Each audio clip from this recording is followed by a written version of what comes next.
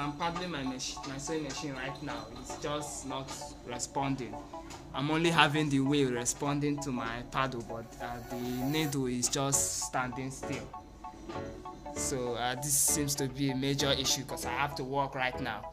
So I'm going to teach you in case you find yourself in a similar situation like this. You need to be panicked. Here is a simple way. Maybe something just went wrong with the knot over here. So I will show you how you can loosen it and check what went wrong inside. So first of all, we will get our regular screwdriver, this little one here. So, let's just check it out.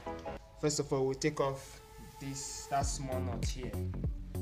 It's off. So using the belt of our sewing machine, and then we take off this bigger knot. It seems to be losing already, so this is the cause of it. I think something just happened with this key, because this key is what usually lock this wheel together with the knot. So I think something, maybe it's shifted like this. That's why it was running freely. So you are going to be placing it properly here. Make sure it's balanced.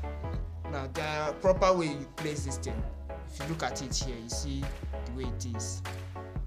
You are going to be turning it this side. See? And it's properly balanced. Okay. When it's placed like this, it's not going to lock really well. So you place it like this. Okay? That's how you do it. Okay. So as I've properly placed it right now, so I'm going to be tightening the knots back on.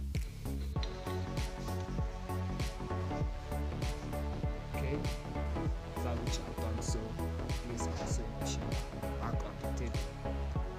So I'm going to be locking it properly this time using some little chisel right now. So because as I use my hand and tighten it, it's not really tight. If I pull back my belt, this thing is not really tight. It needs a little chisel properly tight. So just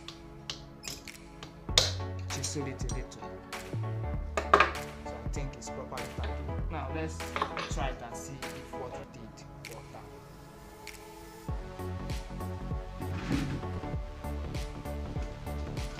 Oh hey, look at this. My sewing machine is moving properly and ready for me to work with it. Okay, so